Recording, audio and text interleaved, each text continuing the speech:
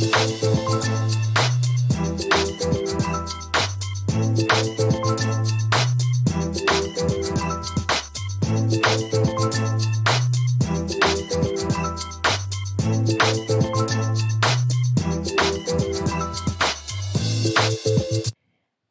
everyone, Lisa Sabaniak here from lifelikeyoumeanit.com, coming to you live to talk about some more coping with anxiety tips for you to use today and every day, no matter what your anxiety is the root of.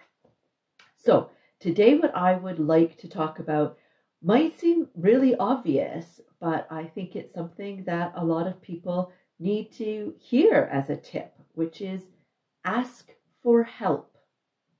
I've actually seen quite a number of people do this on different social media platforms since coronavirus started. I think that is a really wonderful thing, and for whatever reason, it's caused people to be able to reach out and just say, even if it's not anxiety, just saying, I'm feeling lonely today, I'm missing people today, I'm missing hugs today, or things like that. I think that's one of the really positive things that this pandemic has actually brought about for everybody, is a little bit more openness with how we are doing.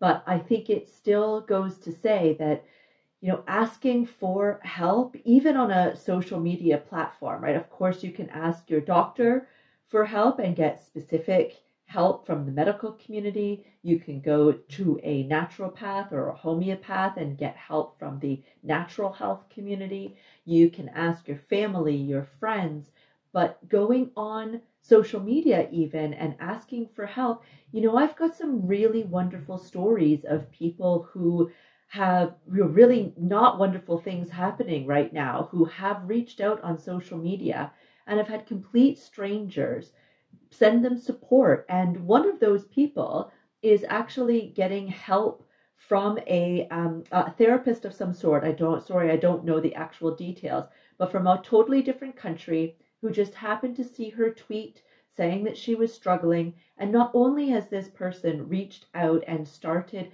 providing some therapy for my friend while she is waiting for formal therapy to happen in her own country, but this person, as well as many others, have actually started reaching out to her every single day, just with a, hey, how's it going today? And that is making such a huge impact in her life. She's going on social media and telling us all about how amazing this support has been.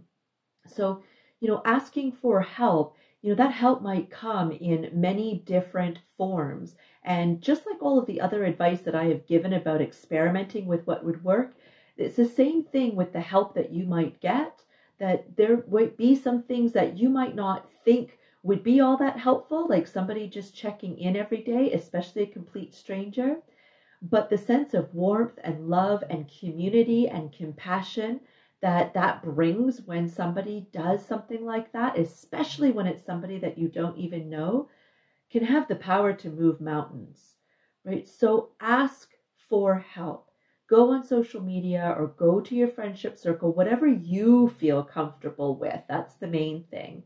And actually share, what is going on with you? Is there something in particular? Is it just that you are feeling that you would like to have more conversations with people, that you're feeling quite lonely? Or is there something even larger that's going on? And again, like a lot of the things that I suggest with coping with anxiety, this is something that obviously when you're going through an anxious period, surely, if you feel comfortable and with whomever you feel comfortable, reaching out in that moment and asking for help can be really vital. However, in the moments that you're not feeling anxious and you're actually feeling like you're coping well, might be really good opportunities for you to get that conversation flowing with, again, whoever it is that you feel comfortable with, because that might be the time when you're actually the most receptive to being able to have a conversation, and a thought-provoking conversation where they might be able to ask you some different questions that when you're in the throes of anxiety, you might not be able to concentrate enough or actually wrap your head around being able to give them a really conscious answer. Whereas when you're reaching out at other times, when you're actually managing quite well, those are the times that you can spark the most significant conversations with people. So please, please, please, if this resonates with you, however you feel comfortable with doing this, ask for help, whether it's a neighbor, a friend, your family member, or even complete strangers on social media. It is surprising sometimes to see how many people can come together in a community that you never expected. Give us the chance. Give us the chance to help by telling us that you need that help. Speaking of help, I hope that this was helpful. I will see you again very soon. Oh, Sabrina says, sure does. Thank you, Sabrina, so much. Go on over to my IGTV if you're watching this on Instagram. I've got about 23 videos there now, all using something, talking about something to do with coping with anxiety.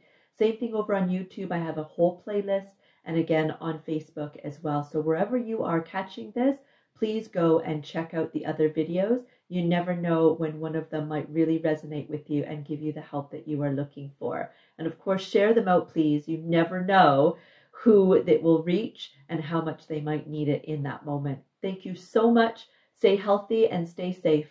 Bye.